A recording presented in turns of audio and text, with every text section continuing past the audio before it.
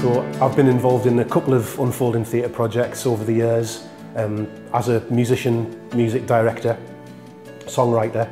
The first being putting the band back together that we did starting in sort of 2015, 2016, which started right here in Sunderland actually, with a small group of people in the beginning that then grew and grew and grew, and we eventually took the show to Edinburgh Fringe and did a nationwide tour and things like that.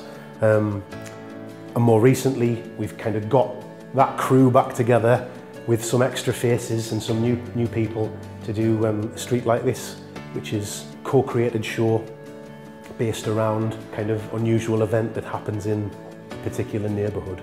I think one of the main things that's unique in my experience about unfolding theatre is how well they work with communities, participants, or in this case band members, and getting creativity out of people that come along to the workshops. It's all very, very genuine, especially with this show that we're working on now. The fact that the creativity is coming from all corners of the room in all different ways, I think for the end result, I think that's going to be really satisfying for the people that have been part of it.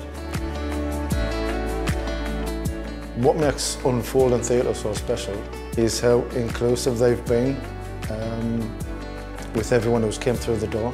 Different age groups, different abilities, different talents, and such positivity. There's people who've come here that had talents that they didn't realise they had them. There's people here who didn't realise that they're songwriters, but they are now.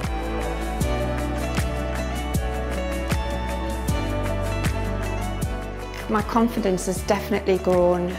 I think the confidence has given me that sort of appetite for being more involved, and that's why I wrote the song and the lyrics, which Ross has set to music, and I'm just so excited about that, and I can't wait for my family to see it. I think I hope they'll be proud.